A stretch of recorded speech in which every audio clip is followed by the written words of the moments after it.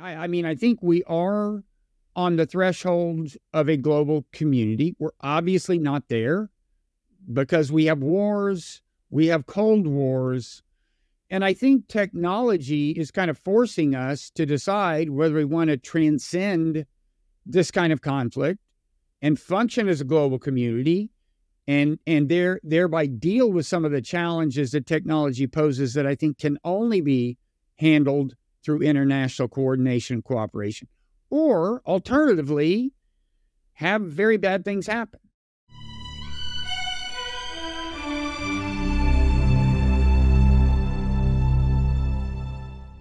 Welcome to Closer to Truth. I'm speaking with the creative thinker and visionary author Robert Wright, who tackles big questions ranging from morality and religion to society and politics, often from an evolutionary perspective. Our conversation is part of Closer to Truth series on the noosphere at 100, the future of human collective consciousness. Closer to Truth is partnering with Human Energy in celebrating the 100th anniversary of the noosphere. Welcome, Bob. I've long wanted to explore with you the thematic arc of your remarkable intellectual journey as you reflect upon it. Well, I'm flattered that you're interested, and I'm looking forward to talking about it. Thanks for having me. Great. Well, look, I want to begin with a very simple question. When I first saw you were participating in the noosphere's 100th anniversary, I was a little curious. I mean, what is it about your work that has that nexus? And it was quite easy to discern. I came up with a one-word answer to that question. I want to try it out on you and correct me if I'm wrong. And the word I picked was teleology. Yeah, I have written about teleology, which maybe we should explain, refers to purpose. In this case, the idea that maybe there's some larger purpose unfolding through evolution, through the evolution of the universe, whatever, which is a hypothesis I've taken more seriously than a lot of people who orient themselves in a fundamentally scientific framework, I'd say, because I think the two are very compatible. I think you can talk seriously about the possibility of purpose while hanging on to your scientific credentials. Teleology used to be, even though it's a lot more than a four-letter word, it used to be the equivalent of a four-letter word in science. I think less so today for various reasons. Maybe you have something to do with it, but Sure. it really was a sort of like a placeholder for theology. They both start with T, but doesn't mean they're the same thing. They're not the same thing. I mean, theology often involves teleology, and you know, the versions of higher purpose that we're most familiar with, that we've heard the most about, are religious in nature.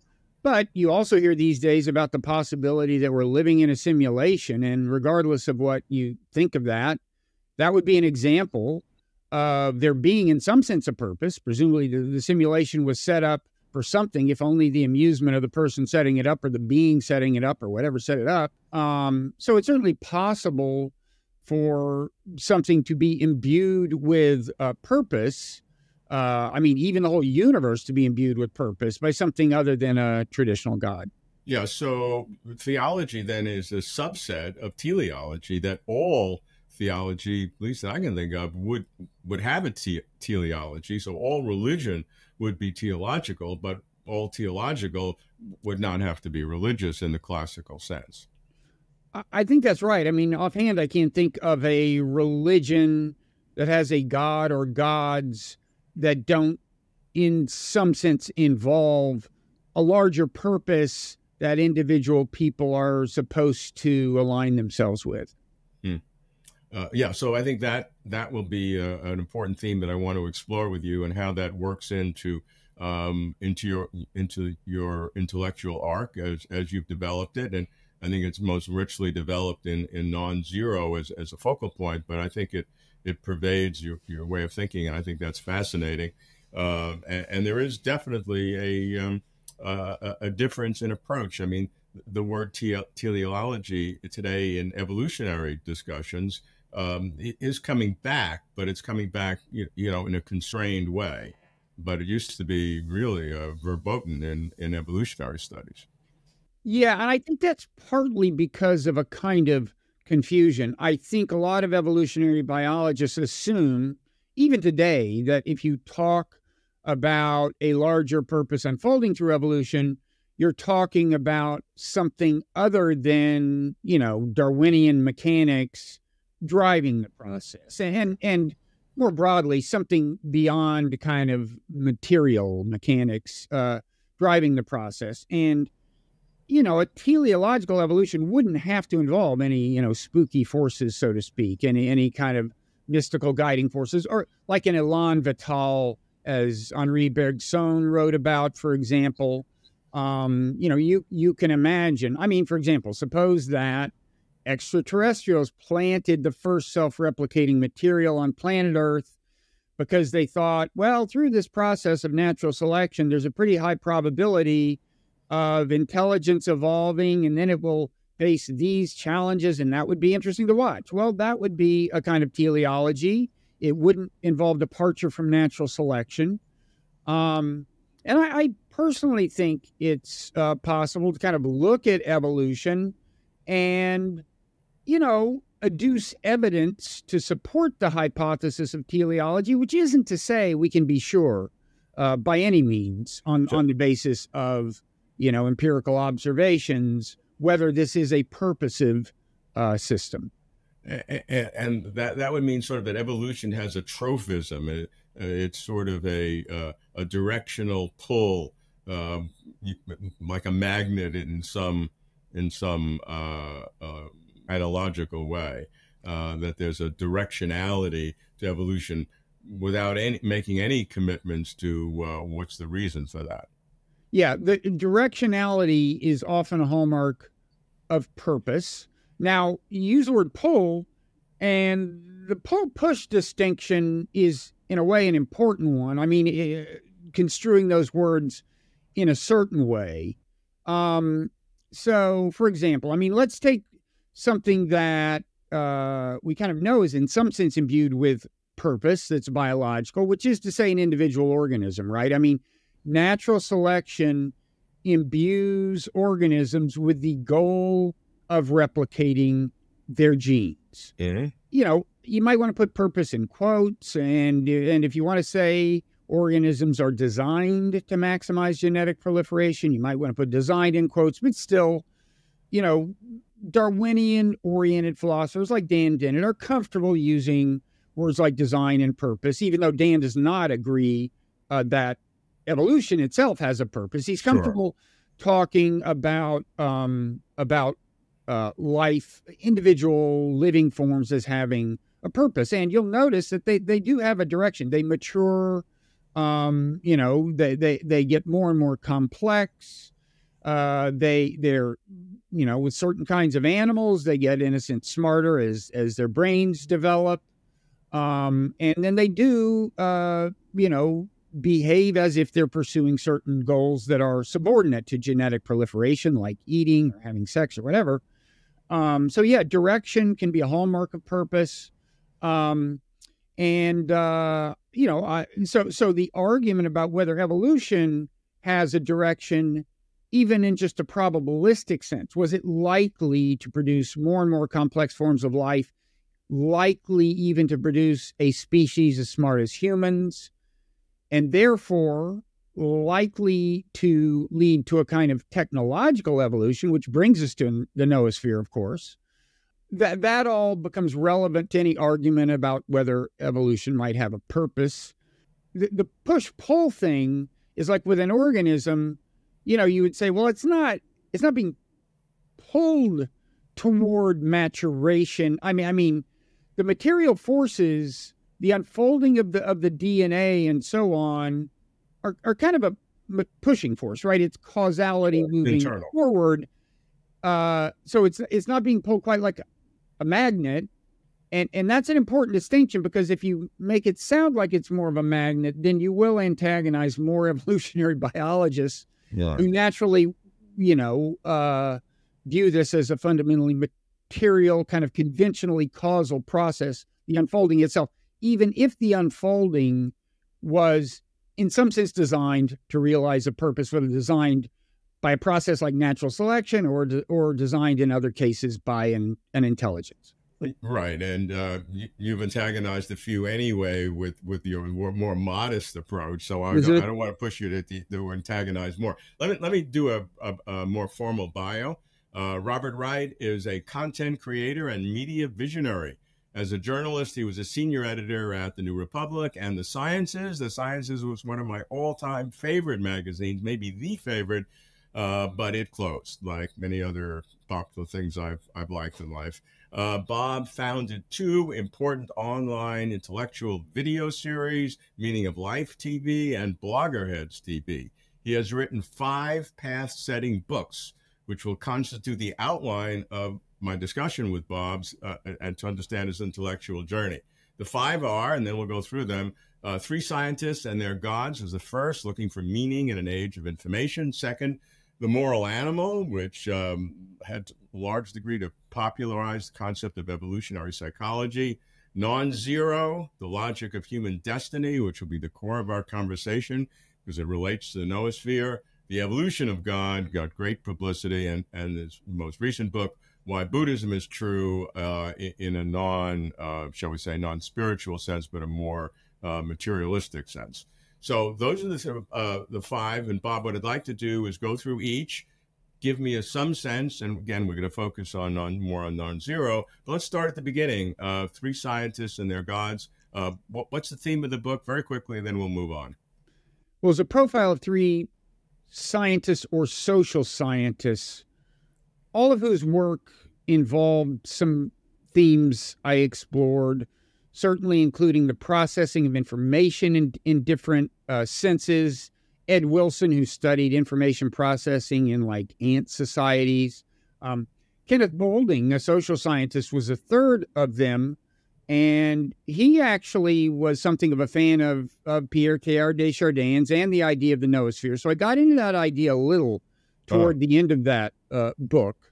Because, of course, the noosphere is certainly an information processing system, a kind of, planetary mind or brain.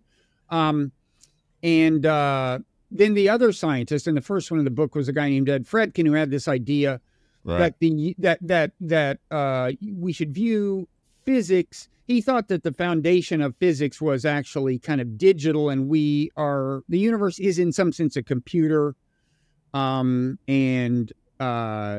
yeah, it was 3 profiles, but I tried to impart some unity to it, and it did end on questions of teleology. Interesting. Fredkin, underappreciated. In more recent times, Stephen Wolfram has developed the idea of rules and digital rules being the foundation of physics and reality. But Fredkin was definitely a pioneer in that. Okay, let's move on to The Moral Animal, why we are the way we are, and you subtitled The New Science of Evolutionary Psychology. So you asked some intriguing questions. Are men literally born to cheat and not monogamous? Does monogamy serve women's interests? You deal with a lot of very practical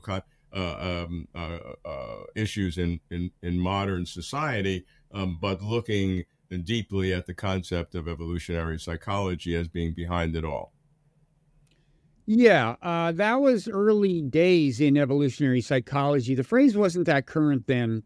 In fact, when I started working on the book, I wasn't aware of the phrase. I was aware of the ideas that the field rests on, some kind of refinements of the theory of natural selection in a sense, or extensions of the theory that help us explain things like altruism, sexual psychology in men and women, as you suggested, and not just altruism toward kin, although that was a fundamental insight as to how that had evolved, but also more kind of conditional altruism we direct toward friends, and the whole infrastructure of emotions that govern that, which includes feelings like gratitude, even feelings like resentment at being betrayed and so on. So I think there were developments in biology, in theory, during the 70s, mainly late 60s and 70s, that really gave us a deeper understanding into the whole landscape of human emotions.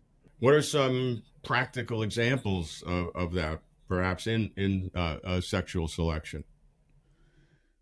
Well, in the case of sexual psychology, an example is the pretty well documented fact that men are more readily aroused by sheerly visual stimuli. For example, you may have noticed it in all cultures. Pornography of that kind is overwhelmingly, a male thing. And issues of, differences in the nature of jealousy, for example. So a lot of kind of practical applications. This tends to get oversimplified. I want to emphasize that nothing is determined, for example, there was an excerpt of the book on the cover of Time magazine, and it said, infidelity, it may be in our genes. I mean, that, it's not inevitable. But yeah, a point of the book was there are unfortunate and stubborn forces that we all have to wrestle with. Differentiate for me the history of sociobiology versus evolutionary psychology. When I was doing some work at MIT, that was sociobiology which was in the late 1970s. It was the hot area, and many people were violently against it because what the implications were regarding racial issues, a whole bunch of things. But there was a lot of animosity that I felt toward sociobiology, perhaps missing some of the subtleties. Yeah, that word was coined by E.O. Wilson at Harvard. He wrote a huge book called Sociobiology in 1975. It made the cover of Time in 77 or 78, and the controversy kind of arose. And you're right, he hadn't gotten into race at all, but he was accused of various things he hadn't gotten into at all. I think one reason the term evolutionary psychology kind of replaced sociobiology is that sociobiology had acquired some of this kind of unfortunate baggage, fairly or unfairly, often unfairly. And evolutionary psychology, as I think of it, is about the kind of universal human nature. In other words, the kind of genetic substratum of our nature that is common to all people everywhere. Yes, there are individual genetic differences between me and my neighbor, between races and so on, but that's not really the point of interest to me. And behavioral genetics is the field that studies the significance of genetic differences. Evolutionary psychology, as I see it, is more about what we all have in common. The one exception being that there are acknowledged differences, again, between, for example, sexual psychology between men and women. In recent times, evolutionary psychology has come in for a lot of criticism in its own right, even having shed the baggage of the sociobiology issue. I've been surprised, as we've done some focusing on philosophy of biology, to see the criticisms of it, and I think it boils down to the charge that it's an oversimplification, that there are just so stories. You can tell a story that sounds right, but just because it sounds right doesn't mean it is right, and doesn't exclude a welter of alternatives. Yeah, and it's actually true that a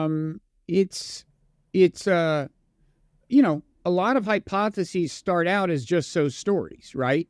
Well, maybe the reason male jealousy tends to differ from female jealousy in this way is because of this.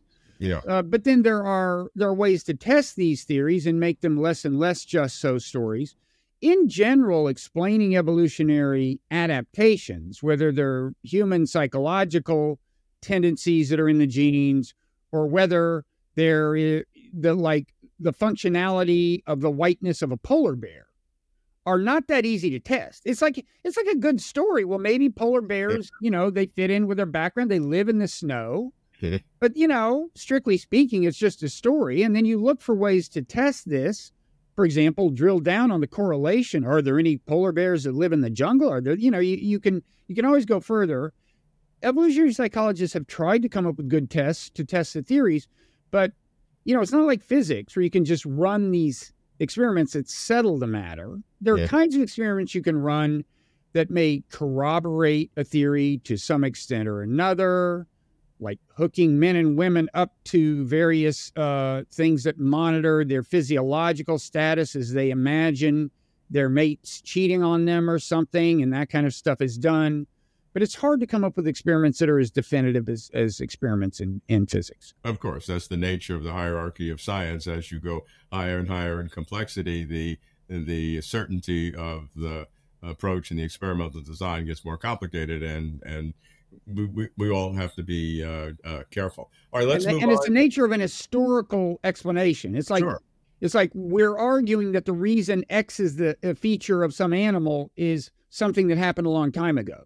Right. And there's always a possibility, and you brought it up, of a spandrel, which means it's something that looks like it really exists in architecture, but it's really because other things have been there that sort of looks like it's a something, but it's really not a something. And a spandrel would be something that evolved because it was related to something else, which was selected for, and the spandrel just came along for the ride.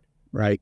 All right, let's move on to non-zero, which is really a fascinating way of thinking that you've developed, and let's understand what it is, what non-zero is, and the use that you've used of game theory, the concept of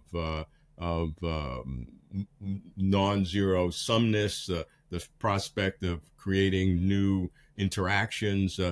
Let's just get an overall concept of the core theme. Yeah, I mean, a lot of the book is devoted to, in a sense, explaining how we got from the state of the world 15,000 years ago, when the most complex society was a hunter-gatherer society, to the age of the noosphere, in a sense, where we have, globally connected human beings who can communicate around the world in real time and so on. And the game theory comes in the way I kind of explained that. So a non-zero-sum game, of course, is one that doesn't have to have a winner and a loser. It can have two winners, two losers.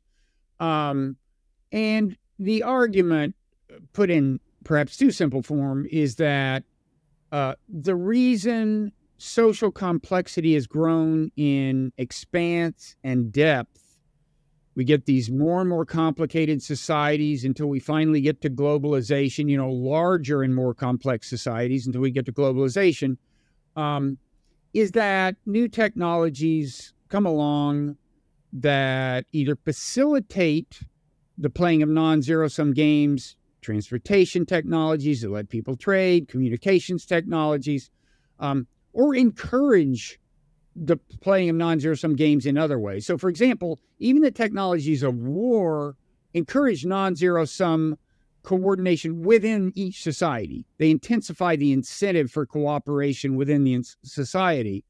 So, anyway, I follow that theme through the book and depict, the movement from hunter-gatherer society to giant global brain, to a point where we're on the verge of a global community, although we're not there yet, of course, and there's a lot more conflict in the world than I like to see. But I do try to explain that by reference to the way technologies have kind of altered the game theoretical opportunities and incentives. And I argue that it was very likely to happen. The driving force was very strong given human nature and human inventiveness. And then I also back up and make a comparable argument about biological evolution, which can be depicted as an interplay of zero-sum and non-zero-sum forces. And I argue that, that interplay has driven biological organization from kind of simple cell to complex cell, multi-celled organisms, societies of multi-celled organisms. And there, too, I argue, although it has to be more speculative there, I think, but I argue that you can make a case that impetus, too, was strong enough such that there was a pretty high likelihood of getting a species as smart as humans. So, if you step back and view it all, then I'm arguing that, given the the first seed of life on this planet, there was a pretty good chance you'd wind up with a giant global brain. And that, to oversimplify a bit, that does raise the question of teleology. Yeah, and that's what many people have, many scientists find, although they love your work and praise it, that's the point that they get queasy and don't want to go along for that part of the ride. Yeah, they sometimes, because they misunderstand what I'm saying, sometimes not.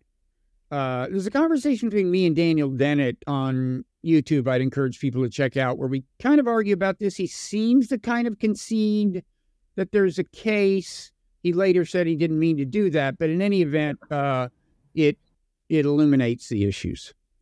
Do you see it in the past as gradualism or a series of step functions?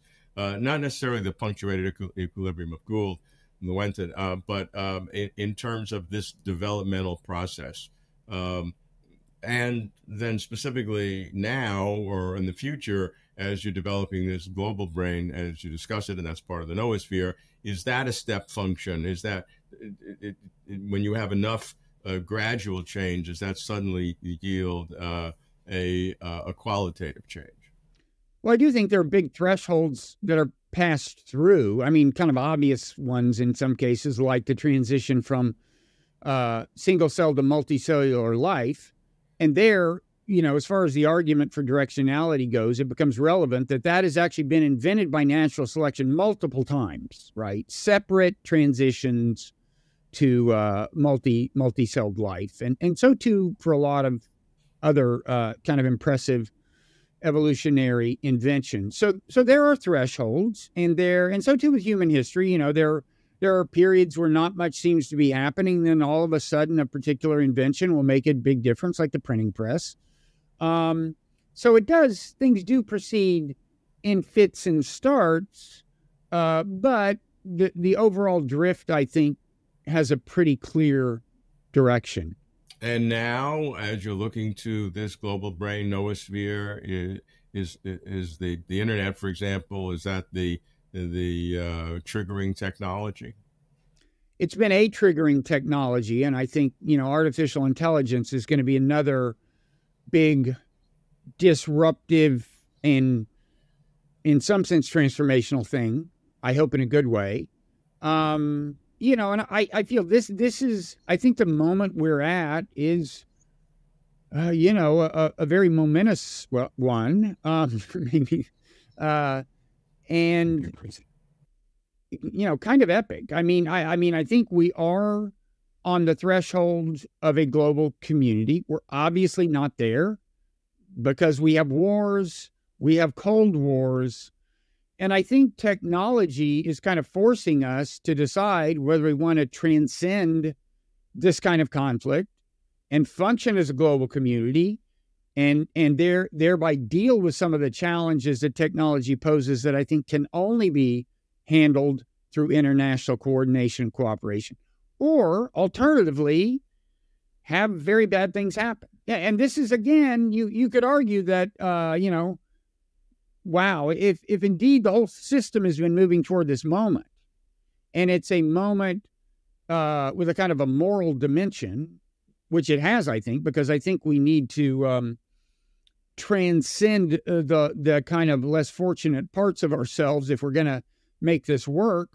You might argue that's part of an argument for teleology. That it's a different kind of argument from some, and you might disagree that it's any kind of argument at all. But it's interesting to me that, as I see it, the system has been moving pretty inexorably toward this kind of moment of truth, where either we move closer towards something that I think actually deserves the term enlightenment, not in a spooky mystical sense, just in the sense of people having a clearer view of reality that is less warped by egoistic biases and group, tribal biases, kind of. Bob, if we were having this conversation, say, 10 years ago, the concept of increasing globalization, granted there are still conflicts, would have seemed understandable. But from standpoint today, at least from the snapshot of the world that we've been living in recently, it really seems like we're going the other way. It does seem that way at the moment. And, I think fundamentally the problem is human nature, and the challenge is to, in some sense, transcend the more unfortunate parts of it. I mean, conflicts are very diverse. Superficially, conflicts among nations, polarization within nations, cold wars, hot wars. But I think they tend to involve the same pretty limited set of cognitive biases that warp our perspective. And I think we understand these biases now. It's just that they're very stubborn and subtle and tricky and hard to overcome.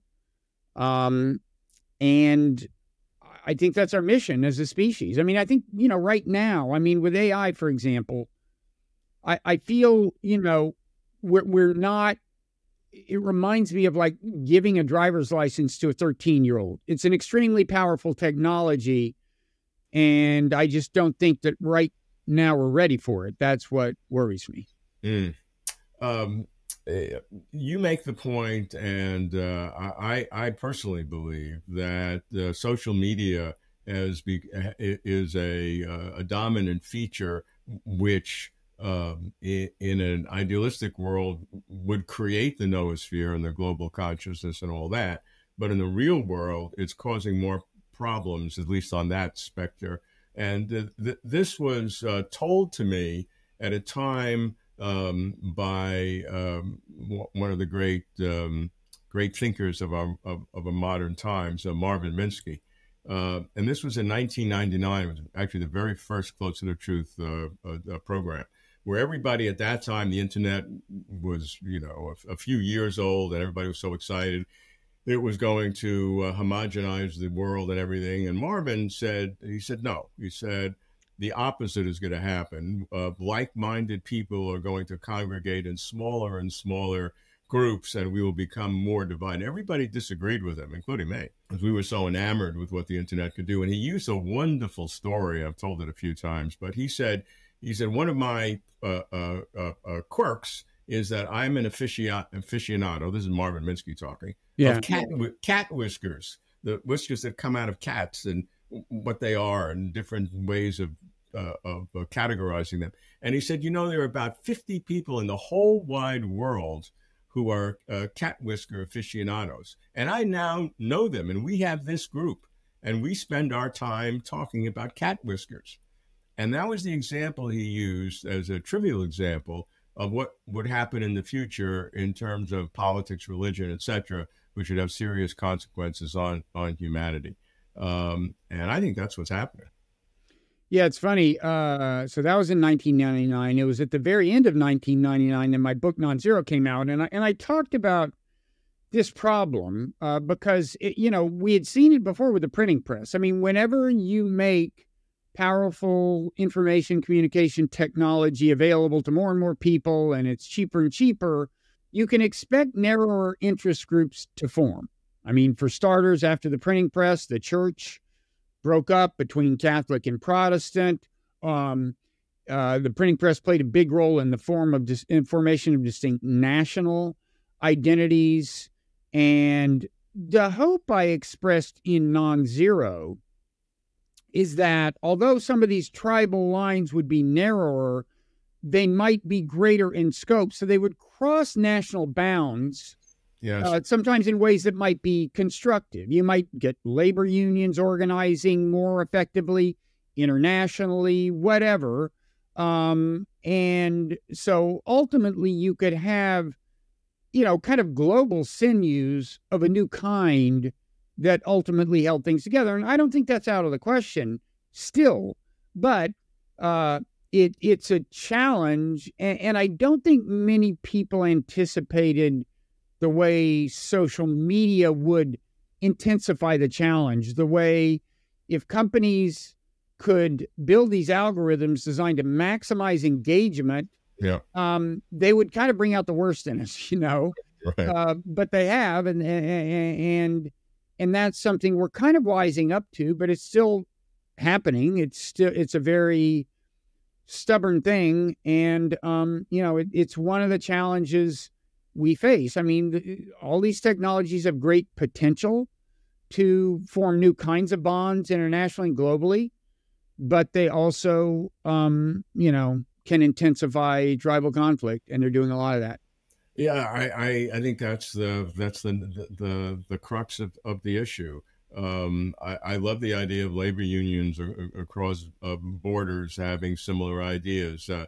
Closer to truth, we started out 99% in the U.S. and we're now down to barely over 40%. 60% is outside the U.S. and much from the Muslim world, from Iran and Turkey and various places. And we love that because people who are interested in these kinds of questions transcend national borders.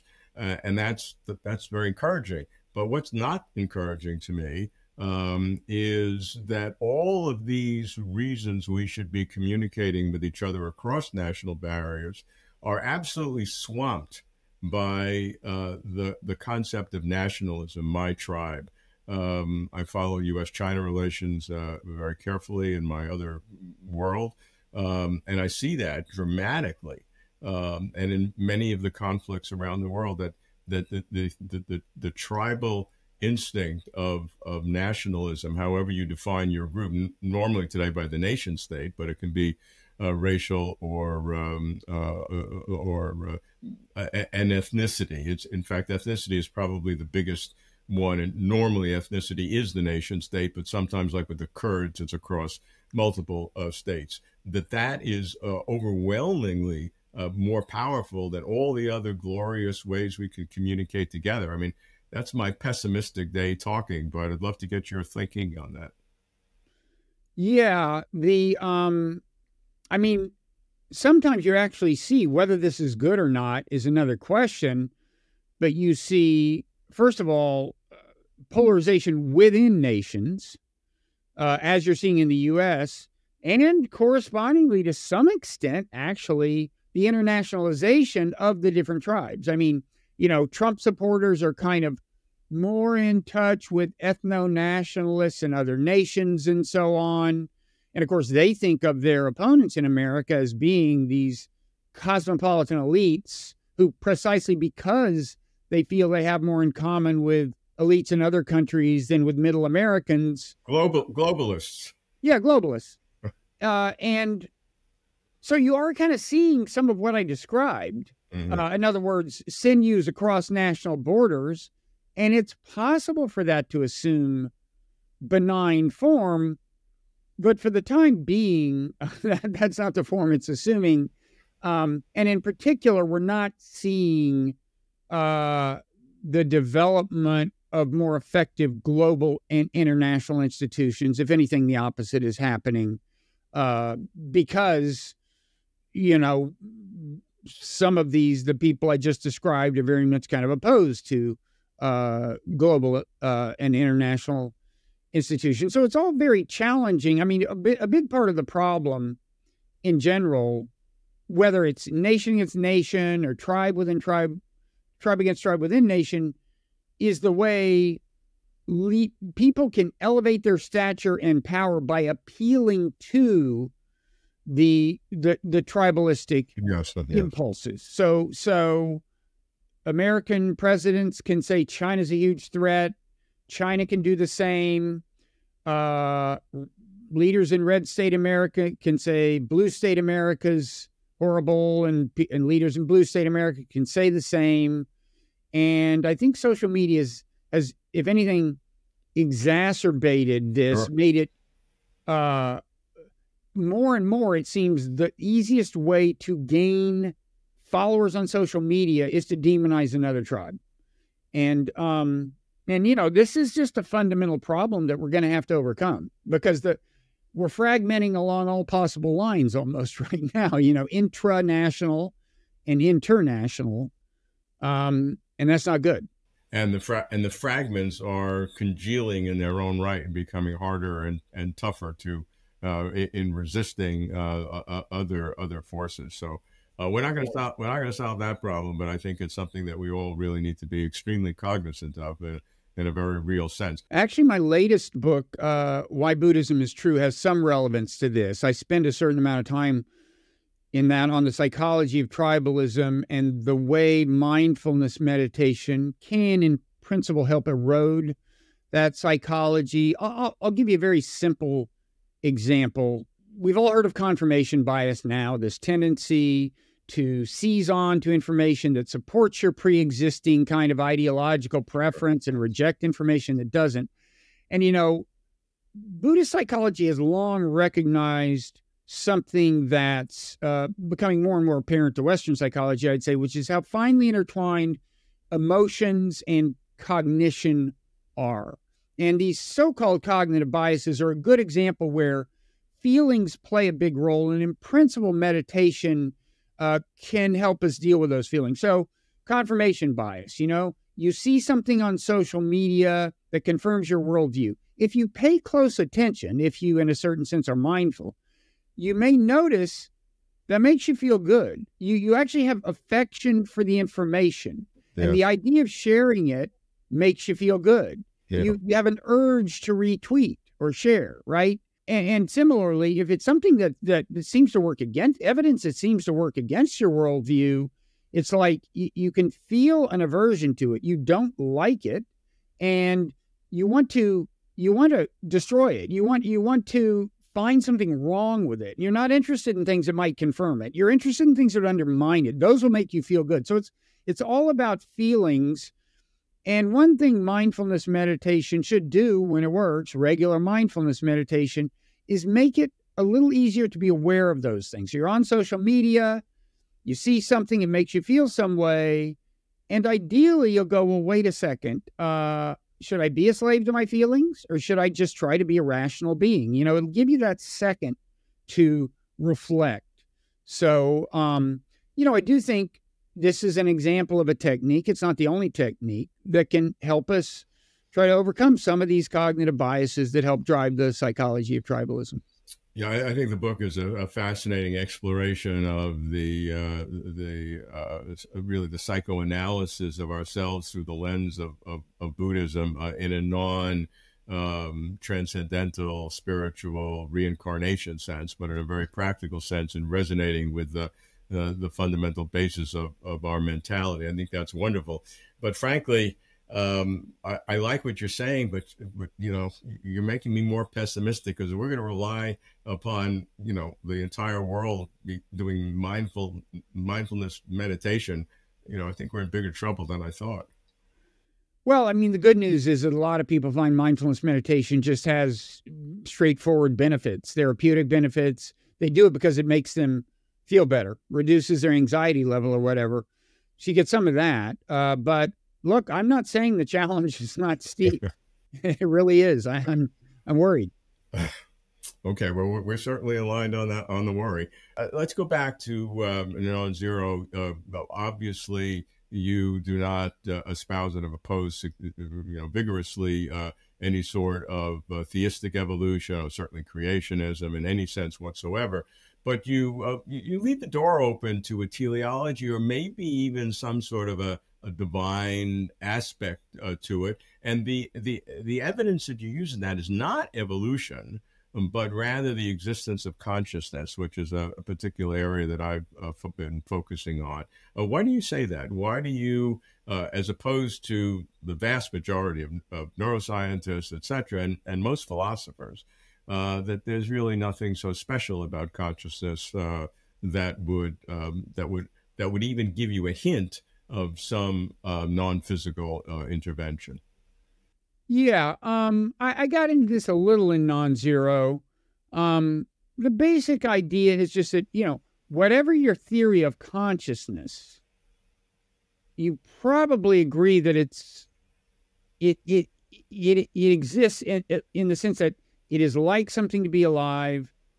We have subjective experience, pleasure, pain. There are people who seem not to, who are basically arguing that consciousness doesn't exist. That is a school of philosophy. I still don't understand what they're talking about, but it's out there, I should note. And I've had dialogues with them online on videos and so on. But most people would say, look, yeah, there's pleasure, there's pain, there's happiness, there's sadness. And I think they would also say that's what gives life meaning. And right, if you imagine a planet full of people who behave as complexly as we do, they even use language, which after all is fundamentally material. Sound waves go in the ear, they trigger a bunch of physical stuff in the brain that then leads to a response, which is itself sound waves. You can describe everything we do in physical terms. And so you can imagine beings without consciousness.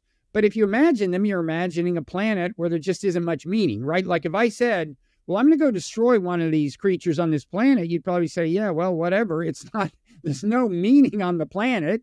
You're not denying them any future joy or anything, or making any other beings there sad. What does it matter? So we have this amazing thing that gives life meaning. And interestingly, it seems to get more and more complex as biological evolution proceeds. If you assume, as I do, that like other animals have it, just not as complex. It's like something to be my dog, I think. He has pleasure and pain and so on. And this is actually something that Teilhard de Chardin noted, although he had his own, view of consciousness that wouldn't be widely accepted in Darwinian circles. He was right to see evolution as, in some sense, the ascent of consciousness. To the extent that evolution naturally produces more complex beings, which it doesn't always do, but it does it enough that over time, the most complex being gets more and more complex in the long run over evolutionary time. So, if evolution is indeed, in some sense, a machine for generating more complex forms of consciousness, and therefore a machine for generating more and more meaningful life, if we agree that consciousness is what gives life meaning, well, that's just the kind of thing that one could use as evidence that there's, in some sense, a larger purpose unfolding, even of the kind that we associate with divine purpose, right? So it's not just a physical, structural kind of directionality. It's a directionality of meaning. So that's what I'd say about that. And it doesn't matter whether you think consciousness is a mere epiphenomenon, that it has the relationship to our brain that the shadow of my hand has to my hand. Maybe it does. It still gives my life meaning. So, I think that is not often enough marveled at, this fact that life is meaningful for reasons we don't totally understand, because nobody has a truly satisfactory explanation of why consciousness exists at all. I think that's absolutely true. I think I read in one of the reviews of The Evolution of God, you had a lot of super reviews, but there was a quote that said something like this: is that there is something here to annoy almost everyone. I think you would take that as a compliment. Explain to me why that's true. It kind of reminds me of something an editor said when we were kind of, I had a book proposal. It was something to the effect that, there are people who would agree with you that religion evolves in this way, which I won't get into, but fundamentally as kind of a response to material forces on the ground, changes in social structure, and so on. And then there are people who would agree with you that maybe there is a larger purpose unfolding. But there aren't many people who believe both. Okay. And I kind of thought, well, maybe that's the reason you shouldn't buy this book. It sounds like everybody is going to have something to hate about it. But that's one thing I think that could mean. There aren't that many people who agree with me entirely here. No. And the fact that they don't agree with one of the sides, is that more of a dominating factor than the part they agree with? What have you found? Well, I don't know. I guess I would just say that, the view of religion, I put forth could be construed as a kind of a cynical view of religion, right? Like in ancient Israel, you know, politicians arguing for allegiance to one God because that will increase their power. And so, and you know, struggles among gods as reflecting power struggles on the ground. It's a very cynical, some would say, view of how religion evolves. And people who hold that are generally like Marxist atheists or something, right? And I don't know. I mean, it's a good question. Which of these two constituencies is more annoyed by the book? It's different kinds of annoyance, I guess. I don't know. And from the standpoint of the person being annoyed, why are they annoyed by what they disagree with rather than being elated with what they agree with? Well, the Marxist atheist or the libertarian atheist might not would. Well, you mean why are they focusing on what they're annoyed by? That well, that's the way I live my life. I don't know about you, but I spend a lot of time talking about things right, that annoy me. We agree on that. Question is why? Yeah. Why are people like that? Look, I will say I got some warm embraces from both sides as well. Some people who just focused on, you know, actual Marxists, for example, who said, yeah, this is a very compelling view of the way religion has evolved. On the other hand, you know, Bill Moyers, who, by the way, is an actual ordained minister, I think, you know, had me on a show that did a world of good for the book. He's a Christian. And I mean, he is something of a lefty. So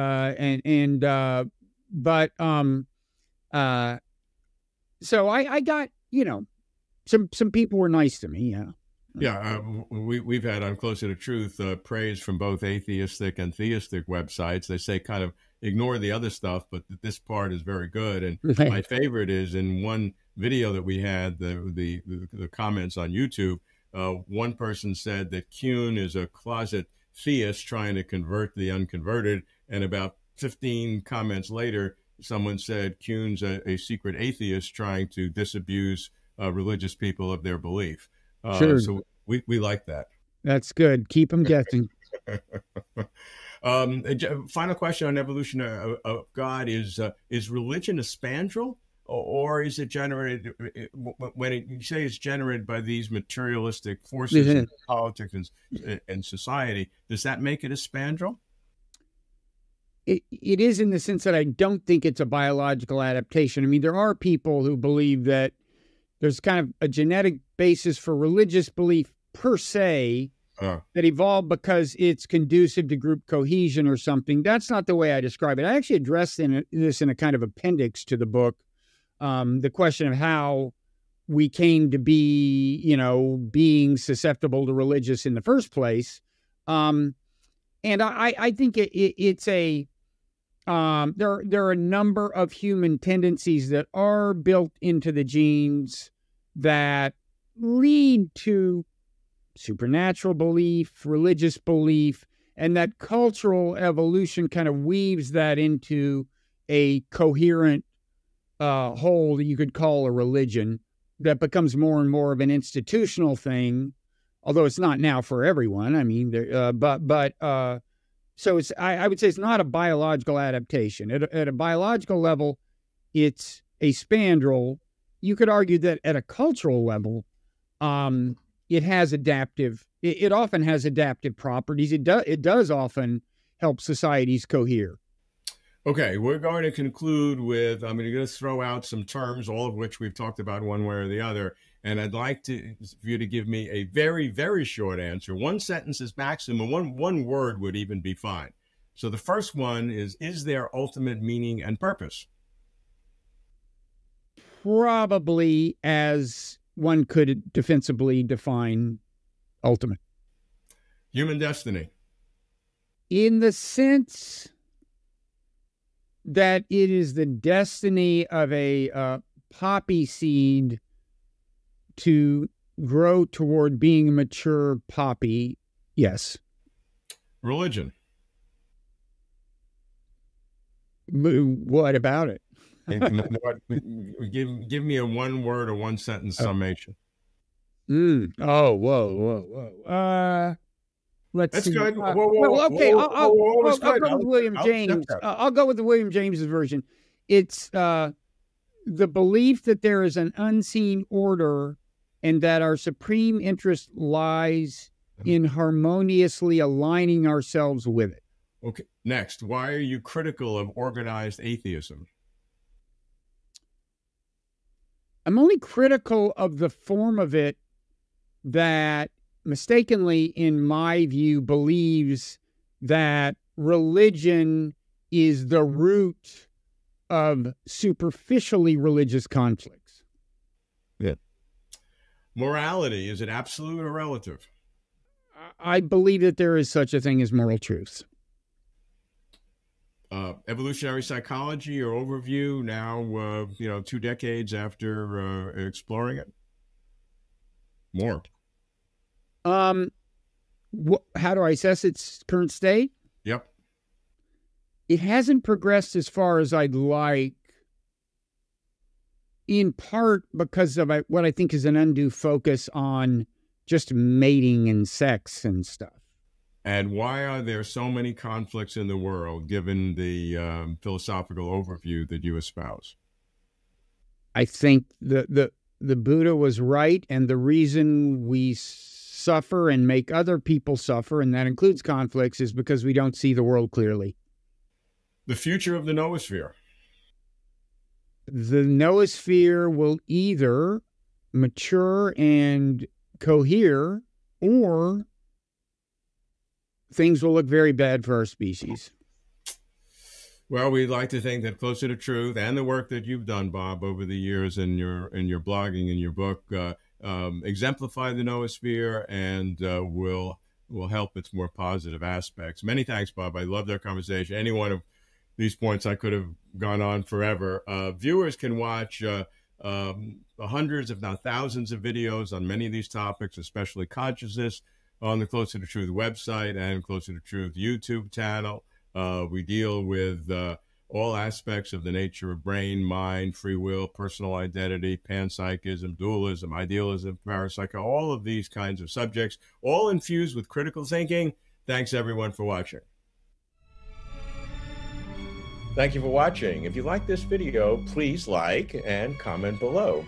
You can support Closer to Truth by subscribing.